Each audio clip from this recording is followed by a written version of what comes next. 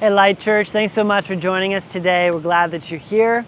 If you're new, we want to welcome you. Thanks for jumping in, and I want to encourage you, visit our website, lightsandiego.com. It's got all sorts of information on there. For instance, we have a youth summer camp coming up, and we have VBS for our kids. So be on the lookout for information for both of those happening in July. Also, if you would like prayer, if you would like to give, if you would like to find out more about what's going on or who we are, again, please just go ahead and visit our website. We'd love to see you there. And right now we're going to spend some time in worship, and then we're going to be spending some time continuing our series in the book of Mark, Who is Jesus? Let's get our hearts ready to worship.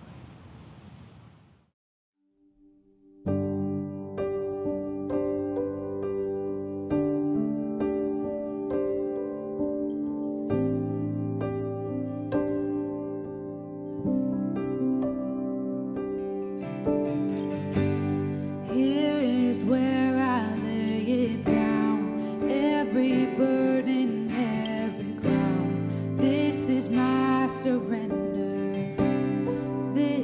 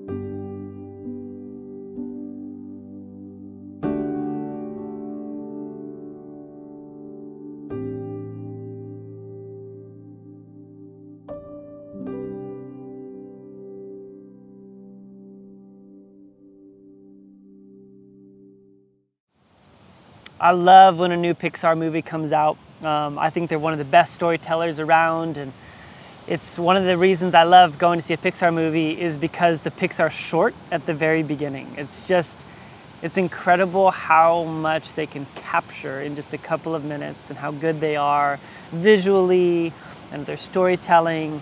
And there's something about it that kind of draws me in. And the reason I bring that up is because Mark begins his gospel with this series of shorts, like Jesus shorts. And it's this opening up that it's incredibly epic and big and broad, and it makes this bold claim. And then he goes right into telling these quick, punchy stories of Jesus showing up and doing something miraculous. And so we're going to be looking at 5 Jesus shorts, if you will. And we're going to be looking at some of the things the meaning that would have been significant to the early church in Rome. And if you remember a couple weeks back, we talked about how this was a significantly persecuted church, that Caesar Nero had blamed the Great Fire of Rome on the Christians. They were now hiding underground, meeting in the catacombs, and they were in desperate need of hope. And so Mark writes his gospel from the perspective of the Apostle Peter to really inspire hope and to ultimately answer the question, who is Jesus? Is Jesus worth all that they were going through? And one of the ways that he does this is by telling these quick stories of Jesus that all relate something really significant that would have really grabbed the heart of the early church. And I think they're going to grab our heart as well. So we're going to be looking at the model that Jesus kind of laid out at the very beginning of Mark's gospel. We're going to be looking at Mark chapter 1, verses 16 through the beginning of chapter 2. And these are the 5 stories, 5 models we're going to see about Jesus. Number 1, we're going to see his radical invitation that he extends to you and to me, but to the early disciples. We're going to be looking at his authoritative incarnation, that when Jesus shows up with authority in an intimate incarnational way. Next, we're going to be looking at his prioritized intimacy with the Father, and how in all of the busyness and the momentum and the crowds that he was facing, he prioritized spending time with his Father. Next, we're going to be looking at his compassionate indignation, which normally those 2 words, compassionate and anger, indignation, don't go together, but Jesus somehow marries them in a really profound way in one of the stories. And lastly, we're going to be looking at his merciful interpretation, his invitation, incarnation, intimacy, indignation, and interruption. And the flow of this and the order of this matters specifically with the first one. So the very first Jesus short we're going to be looking at is this radical invitation that he gives. If you remember last week, Chris did a phenomenal job talking about Jesus coming and preaching the shortest sermon maybe ever. Repent, the kingdom of God is at hand. And I know what you're thinking, Benji, why can't you be more like Jesus and teach shorter sermons? And I'm sorry, I'm a work in progress. But immediately after that proclamation, he moves in here. Mark chapter 1, verse 16 says this: As Jesus walked beside the Sea of Galilee, he saw Simon and his brother Andrew casting a net into the lake, for they were fishermen. Come follow me, Jesus said, and I will send you out to fish for people. And once they left their nets and followed him, when he had gone a little farther, he saw James the son of Zebedee and his brother John in a boat preparing their nets. Without delay, he called them, and they left their father Zebedee in the boat with the hired men and followed him. So the very beginning of this Jesus story, we see him show up with these ordinary fishermen, and he has this phrase, he extends to them, follow me. This is at the core of Christianity, this invitation. And so if you're new, maybe you're watching this and trying to figure out who Jesus is, understand that the ultimate goal of Jesus is not to create intellectual converts, not to get people to ascribe to a certain doctrine. It's to answer the invitation, follow me. Now, if you're reading this story, it sounds a bit perplexing, doesn't it? That here are these 4 men, 2 different fishing companies, in the middle of their workday, and here comes this person we know very little about at all, and he just says, follow me, and they drop everything. We know that some of these people had families and businesses, they had wives, and somehow something about Jesus was so compelling that they left him. And so a little bit of why that was the case. So in ancient Judaism, the social hierarchy was built around religion. Now in America, it couldn't be further from that reality. But in ancient Jewish culture, your social status was linked to your devotion to God, and your devotion of God was linked to kind of the religious status you had. At kind of near the top of the food chain were these rabbis. Jesus being identified early on as one of these rabbis. And there was this whole sort of schooling system to become what was called a Talmudim, which is an apprentice or a follower underneath one of these rabbis. In order to do that, you would need to be the top of your class, and the top of your class would then compete under like a different few years level of learning. And then at the very end, if they thought you were worthy, you would have an invitation to follow a rabbi. So here comes Jesus, and he's talking to fishermen, meaning that they didn't make it through that gauntlet of intellectual ascent. And he looks at them, these common men, these misfits, these uneducated guys, and just says, I'm going to give you the same invitation as a rabbi gives to someone who's at the top of their class. And so for them, this is one of the greatest honors of all time, to be asked by a rabbi to come and follow in his footsteps, ultimately to become like a rabbi. And so for every ancient rabbi, there was these three goals: to be with your rabbi, become like your rabbi, and to do what your rabbi did. And if you look at the life of Jesus, he has those same three goals extended, not just to these 12 disciples, but to anyone who would come and follow him, and that includes you and I. So here are the three goals, not just of Jesus, but of everyone who were to come and follow him. This is the goal of Light Church, is that we would begin to practice the way of Jesus as our rabbi. And these are our three goals. Number one, that we would be with Jesus, just in proximity. We would just follow him, abide with him. Number two is that we would become like Jesus. We would share his values and priorities, his character, and how he looks at the world and interacts with people and culture. And lastly, that we would do what Jesus did. More specifically, that we would do what Jesus did if he were you. So if you are a professor at the local community college, if you are a doctor at the hospital, if you are a stay-at-home mom or dad, what would Jesus do if he were you? And ultimately, these three goals encompass what ultimately the church is here to do, is to create a space to create disciples, or maybe a better word would be apprentices of Jesus. And this is exactly what we see at the very beginning of Mark's gospel. Come be like me. Now, just a quick illustration. This past week, I had the privilege of going to London to get to learn from some different churches. And on the last day, we got to take a trip to Oxford.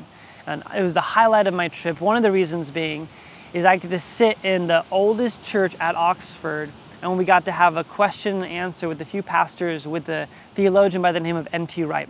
Probably quoted him 100 times here at Light Church. USA Today says he's the most influential New Testament scholar in the entire world. He is now teaching at Oxford, the head of the theology department. And so this guy is just a theological giant, a hero of mine. And his books have radically shaped how I understand the kingdom of God. And so we're sitting there, and I'm learning from N.T. Wright. And up to this point, my relationship with N.T. Wright is I've invited N.T. Wright into my life. I've bought his books, I've listened to podcasts, I've listened to lectures. I've invited N.T. Wright into him. Now, Oxford's a really interesting school. It's not like a normal university where there's large lecture halls and one prof. It looks like each college has a few professors, and in the thousands of applicants they get, each professor will choose 3 to 4 students a year. Think about this. 3 to 4 students a year, and they will learn underneath this professor. It's an incredibly kind of different model. Now, I want you to imagine this, right? My relationship to N.T. Wright has been, I've invited him into my life. But could you imagine, I show up at Oxford, some pastor from San Diego, and N.T. Wright just comes and taps my shoulder after his Q&A, and he says, hey, I want you to come to Oxford. I want you to come and learn under me. I'm going to choose you out of all of these people, all these applicants, and I'm going to look at him and I'm going to be like, I didn't even apply. And to my shock, it would be this incredible honor and also this surprise. And I would have to make this decision. I'm like, am I going to go sit under N.T. Wright? And this is a very exclusive invitation that he's just given me. And that would be shocking, but I would take it a step further. Could you imagine if N.T. Wright was walking around Oxford and he saw a plumber fixing the pipes on one of the old buildings. And he goes and he says, "Would you like to come and be my apprentice? Would you like to come and sit under me and learn under me?" And this plumber fixing the pipes in Oxford would just be like, I have no education that would qualify me to do that. I didn't apply. But in this invitation, there is this thing that he's like, yeah, I would love to do this. And it's this kind of that same kind of level in the ancient world, that here comes this rabbi, and at this time is becoming more well known to these people in a completely different trade. And to their shock and the reader's shock, he gives them the rabbi invitation, "Come follow me." And here's what's amazing. We find out later in the Gospels that Jesus takes this same invitation, "Follow me," and he says, "If anyone would follow me." Meaning that the invitation is as rich and shocking as it would have been back then. It would have been if N.T. Wright invited me or a plumber to follow him. But it's not exclusive. It's extended to everyone. But here's the deal. Oftentimes we have thought of our relationship to Jesus as something we invite him into, rather than an invitation that he invites us into. And that's the paradigm shift at the very beginning of Mark's gospel. Maybe in this invitation, you're exploring the idea of Jesus, and you're thinking if you might want to invite him into your life. Maybe you've been following Jesus your whole life. But it really looks more like you've invited him into your plans, your dreams, your priorities, and hopefully he fits in with that. And when he doesn't, it's frustrating, and you have a crisis of faith. But we have to recognize that the invitation of Jesus is extended towards us and not the other way around. He's inviting us to be his apprentices, his disciples. Dallas Willard, in his book, The Great Omission, says, "The greatest issue facing the world today, with all its heartbreaking needs, is whether those who by profession of culture are identified as Christians will become disciples, students, apprentices, practitioners of Jesus Christ, steadily learning from him how to live the life of the kingdom of the heavens into every corner of human society." I love that. It's the greatest issue. It's the greatest issue of, could we have apprentices of Jesus in politics? What would it look like for us to have apprentices of Jesus in the education system? What would it look like to have apprentices of Jesus mothering and fathering children? What would it look like to have apprentices of Jesus work in the judicial system? What would it look like if you stopped considering inviting Jesus and you consider the invitation he's extended towards you to truly become an apprentice of his? The next story that Mark jumps right into is in Mark chapter 1, and we're going to look at his authoritative incarnation. It says, "They went to Capernaum, and when the Sabbath came, Jesus went into the synagogue and began to teach. The people were amazed at his teaching because he taught them as one who had," and here's this word, "authority, not as the teachers of the law. Just then a man in their synagogue who was possessed by an impure spirit cried out, 'What do you want with us, Jesus of Nazareth? Have you come to destroy us? I know who you are, the Holy One of God.' 'Be quiet,' Jesus said sternly. 'Come out of him.' The impure spirit shook the man violently and came out of him with a shriek. The people were also amazed that they asked each other, 'What is this? A new teaching and with,' here it is again, 'authority? He even gives orders to impure spirits and they obey him.' News about him spread quickly over the whole region of Galilee." Now, this is a really fascinating story.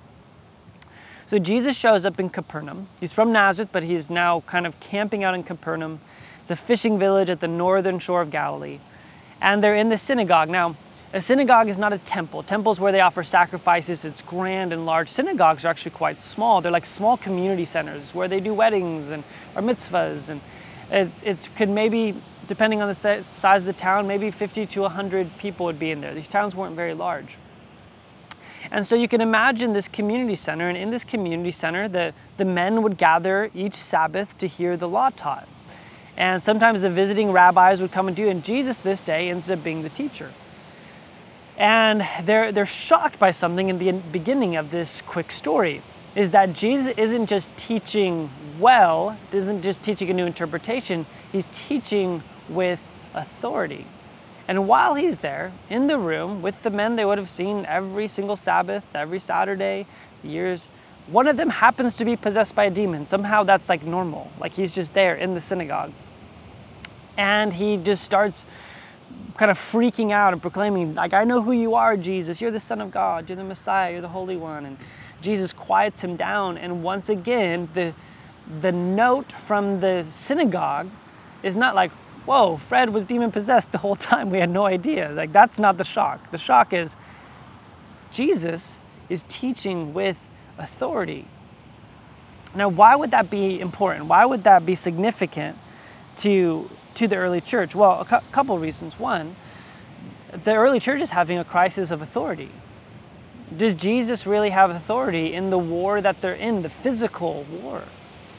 And at the very beginning of the story, Mark just says, understand that in your circumstantial war of Rome trying to literally persecute and extinguish the early church, there is another war going on. It's a heavenly war that can't be seen. And oftentimes we don't give it enough credit. And recognize Jesus has authority. If you want to know anything about Jesus, at the very beginning of the thing, at the very beginning of his gospel, Mark just says, this is someone who has remarkable authority. That Greek word authority, exousia, is used a few different times throughout Mark's gospel, and every single time, each of the 9 times, it references to a divine sense of authority. Whether it's over demons, whether it's over storms, whether it's in his teaching, there is this sense that you cannot overemphasize the authority that Jesus has. Now, what that means for us is rather interesting, because as a culture, we have a really interesting relationship with authority. That over the past, I would say 10 years, authority has really begun to have a very negative connotation within our culture. If you look at within the boomer generation, largely their culture was built on a high value of loyalty. Why? Because authority was significant. They're coming out of the Great World Wars, and there is a sense that you do what you're told, and you're loyal to your denomination, and you're loyal to your pastor and your boss, and you work at the same job your whole life. And somewhere around the 60s and 70s, as the Gen X begins to emerge, is that the authority becomes largely in question, and authority is now switched to authenticity, that we don't really trust authority unless you're authentic. We trust people who have authenticity, and that kind of breeds even into the kind of millennial age. But what's happened over the past 10, 15 years is authenticity has been under attack.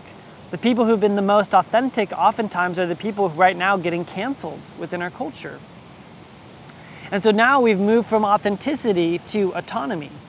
That, well, I guess it's not enough for me to have authority. Even if it's authentic authority, I should probably just only trust myself. I am the ultimate authority, and I'm the only one who can determine who I am, my identity.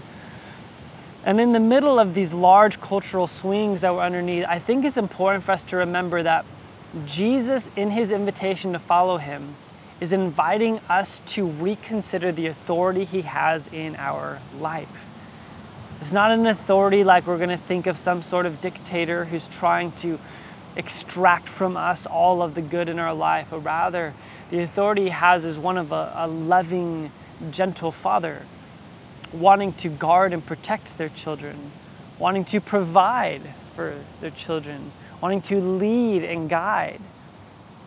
And if we have a negative view of authority in our culture, we have to make sure that does not seep in to our understanding of who Jesus is. And so what areas of your life have you restricted Jesus' authority in, that he might be wanting to just kind of open up our fingers today and let the open-handedness come to him?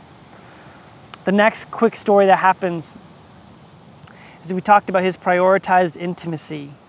Mark 1:29-39 says, as soon as they left the synagogue, they went with James and John to the home of Simon and Andrew. Simon's mother-in-law is in bed with a fever, and they immediately told Jesus about her. So he went to her, took her, and helped her up. The fever had left her, and she began to wait on him. Now, this is the only gospel that gives us details. Why? Because Simon, also known as Peter, is telling Mark this description. This is an incredibly significant story to Peter because this is his mother-in-law. That evening after sunset, the people brought to Jesus all the sick and demon-possessed.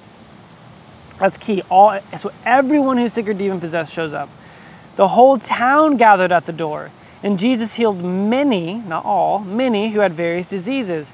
He also drove out many demons, but he would not let the demons speak because they knew who he was. Very early in the morning, while it was still dark, Jesus got up, left the house, and went off to a solitary place where he prayed.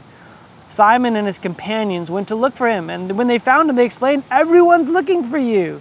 Jesus replied, "Let us go somewhere else, to the nearby villages, so I can preach there also. That is why I have come." So he traveled through Galilee, preaching in their synagogues and driving out demons. I mean, this is such a confusing story on many levels. So Jesus shows up to Peter's house, which, by the way, archaeologists have identified. I was there a few years ago. You can walk from the synagogue. It's maybe a couple hundred yards away to Peter's house. So he moves from the synagogue to there because Peter's probably being like, "Jesus, can you come? My mother-in-law, my wife's mom is dying." Jesus comes, helps her up. Says as he's helping her up is kind of how the Greek reads. The fever leaves her, and word of this spreads. Word of Fred from the synagogue getting, delivered from demons spreads, and so the entire town shows up in this small house, and all the sick and all the demons. And Jesus is healing a lot of them. And eventually it gets so late that he's like, "Okay, I gotta take a pause." And then Jesus runs away. He just goes and leaves in the night. It's early morning. It's not even light yet, and you can imagine there's still a line out the door.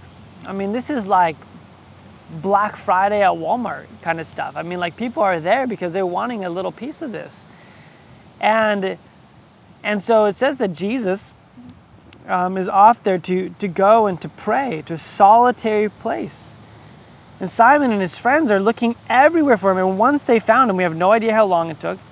The response is, "Everyone's looking for you," meaning, shouldn't this be your driving priority? Isn't the need of the day, the pressure of the crowd, doesn't this mean anything to you? And Jesus gives a really shocking statement. He says, "We got to go to the next town. I have to go and preach because this is why I came." Could you imagine the shock of the disciples? Could you imagine just being like, "Jesus, don't you get it? This is a thing. You invite us to follow you, and you're this growing kind of wild new leader. And what if all these people are still needing to be healed?" And so 3 things that Jesus prioritizes is intimacy that really needs to do this. Because again, one of the things that I love about Jesus is Jesus models for us how to handle pressure. He had so much pressure, and similar in today, so much of this, so much pressure. And in the middle of it, please hear me, Jesus prioritized intimacy with his Father, and we need to prioritize intimacy with Jesus. So 3 keys that we see in Jesus's practice here. Number 1, we see hiddenness. We see the sense that Jesus was trying to not grow his fame at this point. He's practicing this hiddenness. The secrecy of this hiddenness motif is an inherent part of the fabric of Mark's Gospels. On 3 occasions, demons are told to be silent. Jesus commands silence after 4 different miracles. Twice the disciples are commanded to be silent, and twice Jesus withdraws from crowds to escape detection. There's something about Mark's Gospel that keeps telling the reader that Jesus prioritized this hiddenness. And again, remember, he's writing to a hidden church.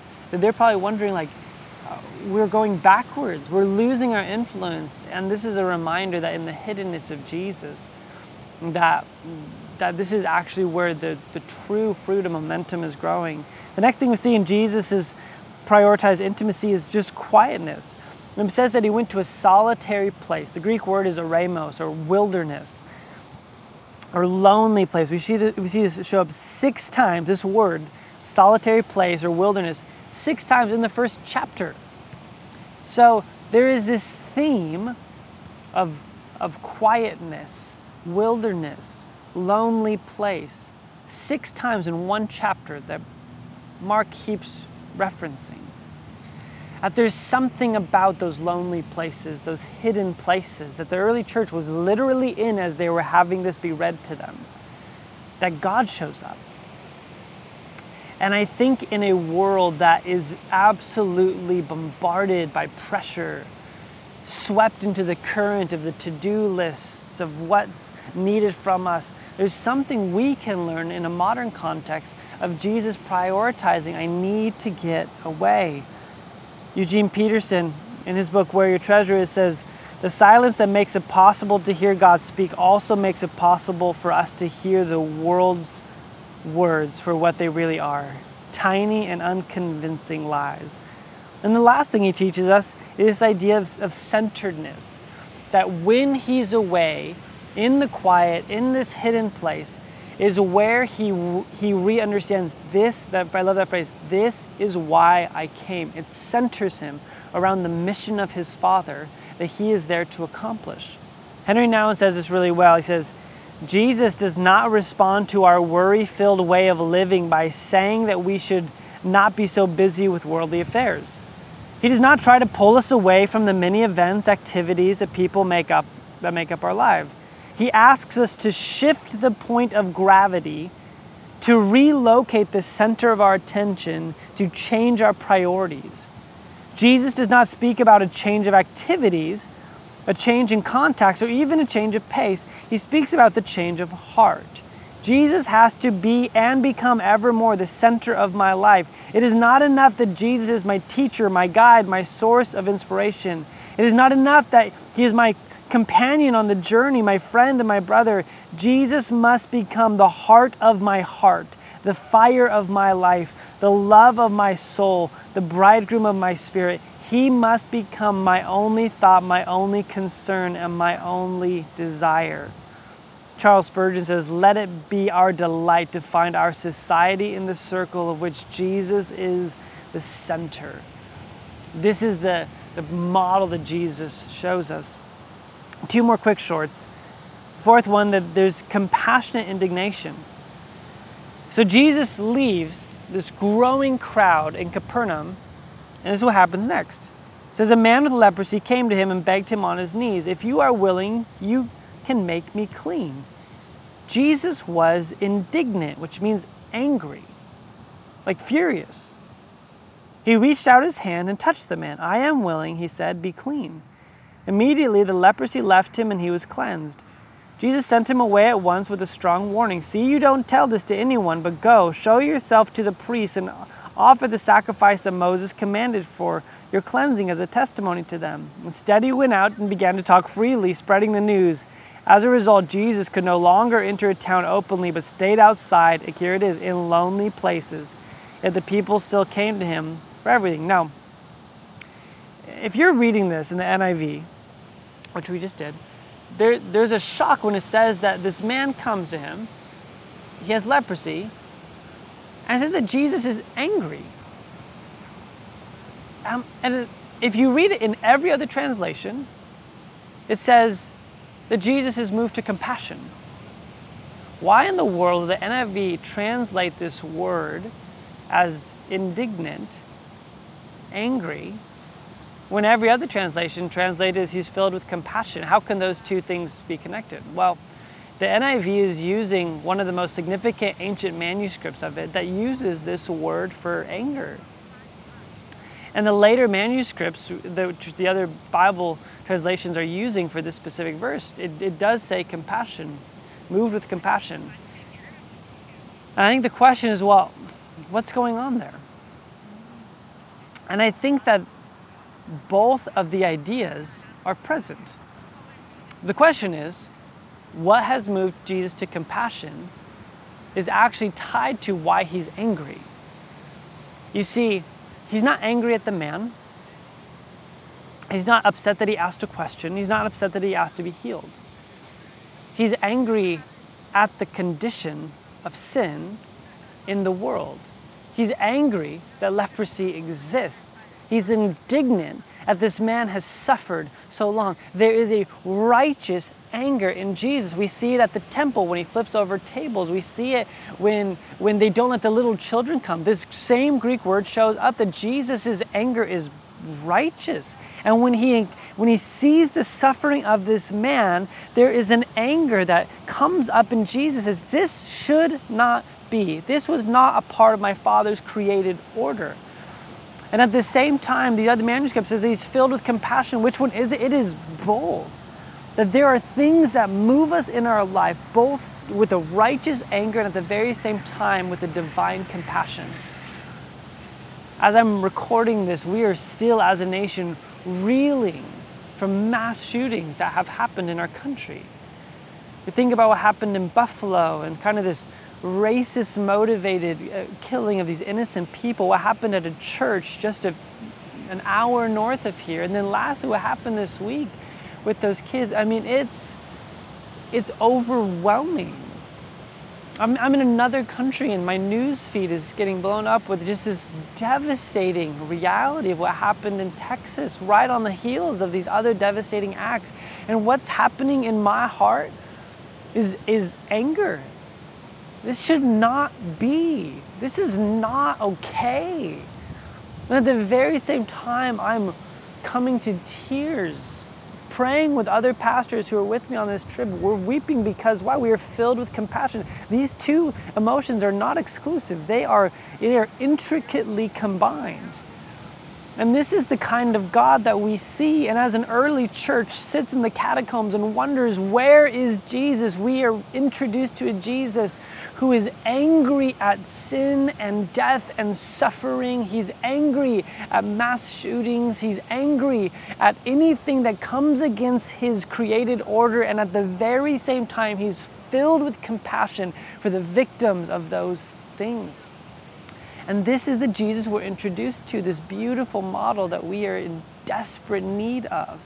And so if this week you have sensed a righteous anger well up within you, understand that you serve a rabbi and follow a rabbi that identifies with that. And if you are just filled with compassion, understand you follow a rabbi that's filled with those same things. And if you've experienced both like myself and like so many of us, know that those two things go together in the model of Jesus.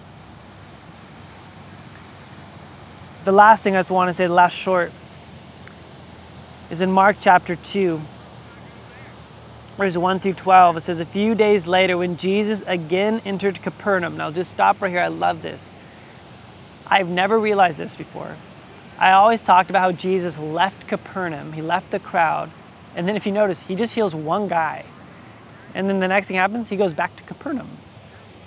And I always thought he just kind of left the crowd and these people are like, will I ever get healed? And I just think it's so amazing that Jesus comes back to that same town.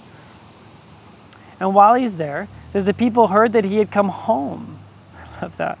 They gathered in large numbers to be there. There was no room left, not even outside the door. And he preached the word to them. Some men came bringing to him a paralyzed man carried by 4 of them. Since they could not get him into Jesus because of the crowd, they made an opening in the roof above Jesus by digging through it and then lowered the mat the man was lying on. When Jesus saw their faith, he said to the paralyzed man, son, your sins are forgiven. Now some teachers of the law were sitting there thinking to themselves, why does this fellow talk like that? He's blaspheming. Who can forgive sins but God alone? Which is a kind of a Markian nod to exactly. Immediately Jesus knew in his spirit that this was what they were thinking in their hearts, and he said to them, why are you thinking these things? Which is easier to say to this paralyzed man, your sins are forgiven, or to say, get up, take your mat, and walk? But I want you to know the Son of Man has authority on earth to forgive sins. So he said to the man, I tell you, get up your mat and go home. He got up, took his mat, walked out in full view of them all. This amazed everyone, and they praised God, saying, we have never seen anything like this. There's a couple of notes before we close. The first one being that Jesus came back. And if you're in a season where you feel like Jesus has abandoned you, or like there's this unanswered prayer, I love just how Mark tells his story, that these people who thought Jesus had left for good, that he returns. The second thing that I think is really interesting is this is the only time in all four Gospels where Jesus calls someone son. It's interesting to note out that it's not this man's family that's bringing him down. It's four friends, which is significant because in that culture, family was everything, and somehow this person had no family. So for Jesus to see him and say, "Son, your sins are forgiven," speaks to maybe a deeper need even than his ability to walk again, was his ability to be welcomed into a family again. And the last thing that oftentimes gets overlooked, because there's so much about this story of like, it's the faith of the friends and what radical faith, but the whole point of this parable, it says, so that you know the Son of Man has authority to forgive sins, take up your mat and walk. We cannot tell this story and not be compelled by the ultimate point of it, that Jesus has the authority to forgive sins. He's the one who is able to cover what has broken us. Tim Keller says that God's forgiveness, while free to the recipient, is always costly for the giver. From the earliest parts of the Bible, it was understood that God could not forgive without sacrifice. No one who is seriously wronged can just forgive the perpetrator. But when you forgive, that means you absorb the loss and the debt. You bear it yourself. All forgiveness then is costly. When Jesus forgives this man's sin, and when he forgives your sin and my sin, it reminds us of the cost it took. It reminds us ultimately of the cross. So in conclusion of these 5 Jesus shorts, we're reminded that there is a radical invitation given to you. Would you follow Jesus and not just invite him to follow you? We're reminded of his authoritative incarnation, that Jesus has more authority than oftentimes we give him credit for, and that needs to be recalibrated in our life. Thirdly, that we need, like Jesus, to prioritize intimacy with God. If you get one practice out of this, just make time to hide away into the quiet, to center your life once again around Jesus. To be reminded this week that is marked by such horrific tragedy, that we serve a God who is both righteously angry at the evil of this world and filled with compassion as he draws near to the brokenhearted. And lastly, we're reminded of the merciful interruption that what this man brought down to the roof reminds us of. That Jesus would look at every single one of us and say, "Son, daughter, get up and walk. Your sins are forgiven." So you just join me in prayer. We want to pray for those grieving from the tragedies this week. We also want to pray that we would continue to hear that invitation to become apprentice under who Jesus is. Lord,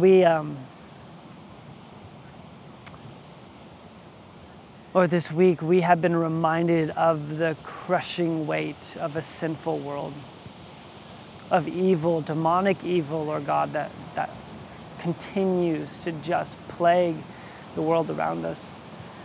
And Lord, we just say we need a Savior. Jesus, we need a Savior. Come, Lord Jesus. Come in your mercy.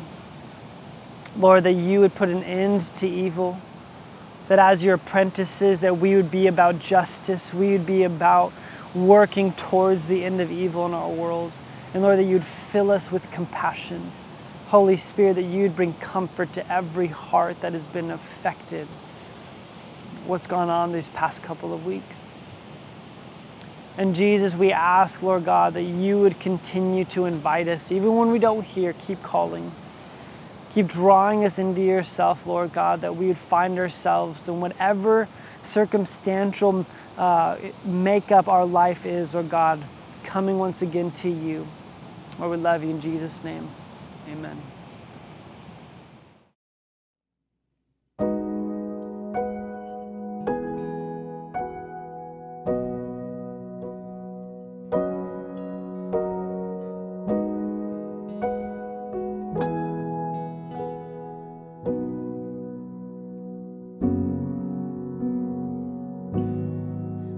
God of Abraham, you're the God of covenant and faithful promises.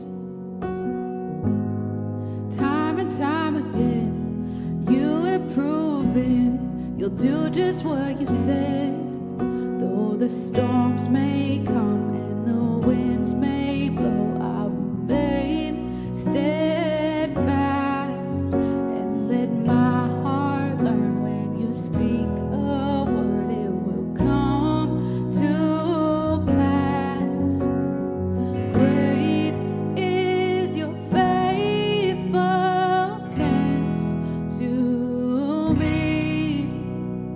Great is your faithfulness